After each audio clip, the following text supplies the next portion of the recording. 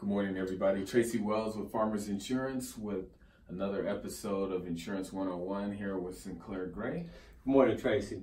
Let me ask you a question, Tracy.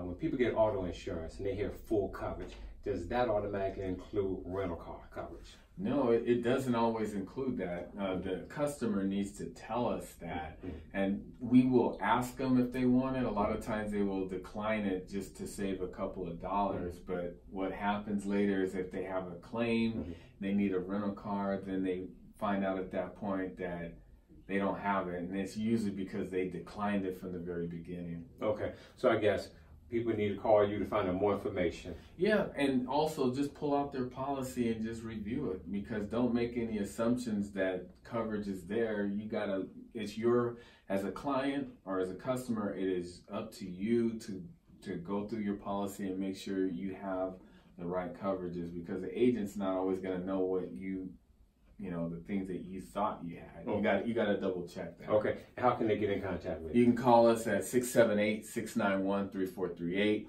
or you can send us an email at twells@farmersagent.com. Thanks for watching.